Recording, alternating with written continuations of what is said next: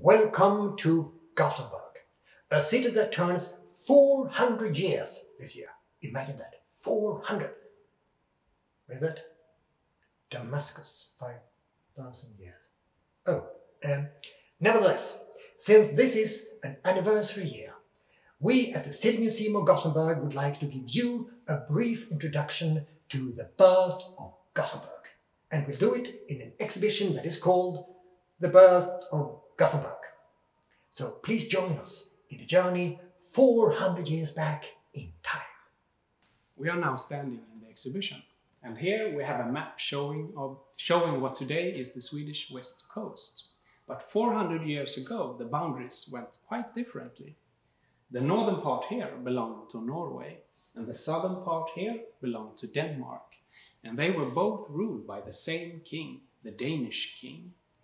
And Sweden only had a small minor corridor along the river Göta Älv to reach the sea without asking the Danish king for permission.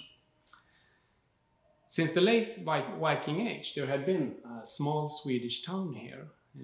Earlier it was located a bit inland, but then moved closer to the coast. But this town was very hard to defend when the Danes attacked, and they did again and again, destroying the city. And sometimes the Swedes themselves destroyed the city just so the Danes couldn't. But finally, a Swedish king decided it was time for a new town, better defended, better located. It was time for Gothenburg. The king who made this decision was Gustavus Adolphus, one of Sweden's most famous war heroes, and that is because he dragged Sweden into the great European war called the 30-Year War. He won a couple of battles, then got lost in the mist of the battlefield and was killed. To the Swedish self-image, he became the pure-hearted king who left his country to defend the Protestants against the evil Catholics.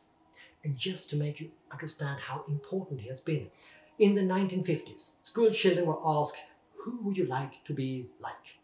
And the winner among boys was Gustavus Adolphus.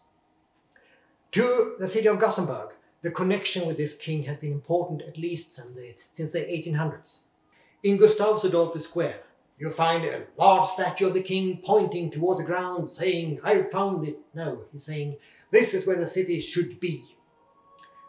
There is a risk, though, that this is a bit of a one-way love, since the king founded at least a dozen cities and he visited Gothenburg once. But in Gothenburg, he was celebrated on the 6th of November. That is not his birthday, but his day of death. School children were practicing marching weeks in advance, and on that day they marched down to the square where some official person made a speech telling the children to be like Gustavus Adolphus, be as brave, as pure-hearted and as Swedish. Then the children had an afternoon off. It was a great day. This continued at least until the 1960s. Today you'll find a couple of elderly men offering some flowers to the king on that day, and one thing more, a pastry. On the 6th of November in Gothenburg, you can buy a pastry with a small portrait in chocolate of the king on top of it. So the decision was made to build a new town in the west. But what would it look like? Well, the Swedes wanted to follow the latest fashion, and the latest in Europe at this time when it came to towns, something called the ideal city. It was invented in Italy and was the combination of a city shaped like a circle or a star, with straight streets leading to the center and equally large blocks. The city was surrounded by stone walls and was connected to the world through the streets. But this idea then came to the Netherlands, and they made their own version of the ideal city. They didn't have as much stone, but they had a lot of mud. So the Dutch ideal city was one with earthworks, a moat and straight canals leading to the center. And the Swedish king said, "I want one of those." So Gothenburg was planned as a Dutch ideal city, and the project even invited a couple of Dutch engineers to take responsibility for the moat part and the canals. Today there is very little left of this old city. There are parts of the moat surrounding the old part of the town. You can see a small part of the walls that once surrounded the city, and some of the canals is still here in the center of the city. But that's all. Gothenburg was a governmental project with an international touch, and this flirt with the rest of the world didn't stop there. The city got the city privileges written in 2 different languages, in Swedish and in German. That means Gothenburg got 2 names from the start. Göteborg in Swedish and in German Gothenburg, still used in English as Gothenburg. The government also wanted an international population, so they invited people, craftsmen, merchants from the Protestant part of Europe. Come and join us. Most of all, they hoped for, well, wealthy trading houses from Amsterdam and Hamburg to establish. That didn't work out too well, but a lot of wind-driven souls showed up and they were welcome. If any Dutch tradesman with some status showed up, he was thrown into the city council. If you look at the names of the early city dwellers, you find German names, French names, Dutch names, British names, but the largest group was of course the people from the earlier city. And they were more or less forced to move. They had to leave their sites and rebuild their houses in the new town, and they were not pleased. They were not pleased with all the foreigners giving special treatments either. And finally the king, the war hero, remember, he had to interfere, and he decided that there should be shared power in the town. There should be a city council including 12 men with 4 Swedes, 3 Germans, 3 Dutchmen and 2 from Scotland. There should be 3 mayors, 1 Swede, 1 German, 1 Dutch, Scotland. All important documents should be written in Swedish and Dutch, and the foreigners even got a church of their own, still known as the German Church. This situation remained for a couple of decades until the population had melted together and Gothenburg became more of a Swedish town. So there it was, a brand new multilinguistic border town, ready for defense and trading. And things also started to happening outside the city itself.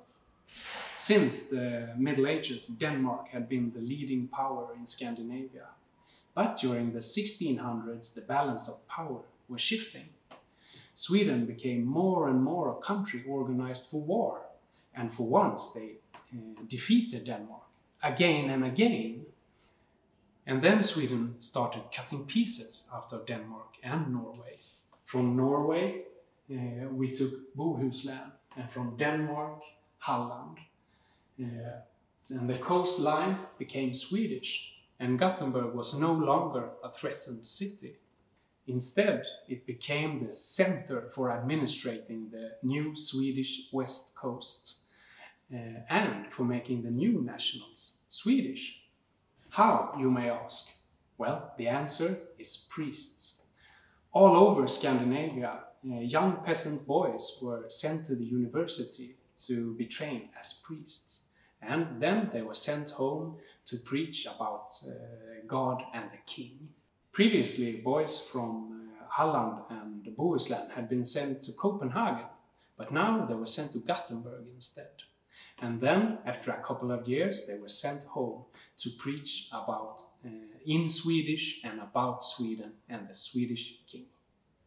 Since the beginning, Gothenburg was a town and a fortress.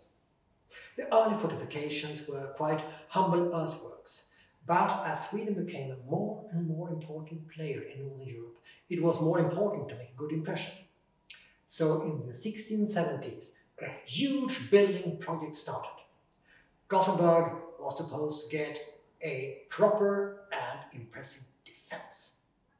So for nearly 30 years, Gothenburg was a building site where soldiers, prisoners of war and of course craftsmen were digging and building, giving Gothenburg huge walls.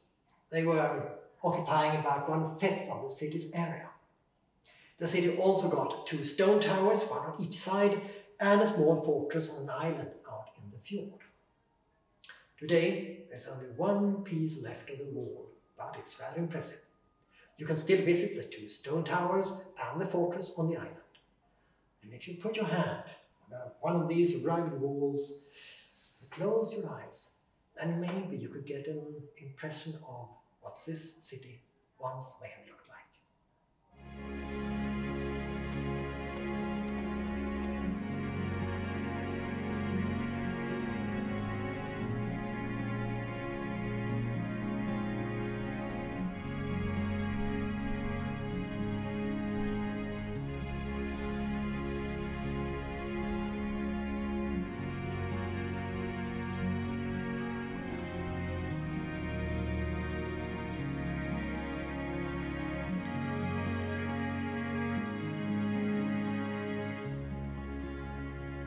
So, this was the short version of the birth of Gothenburg, a story quite like the story of hundreds of other cities around the world, and quite unique.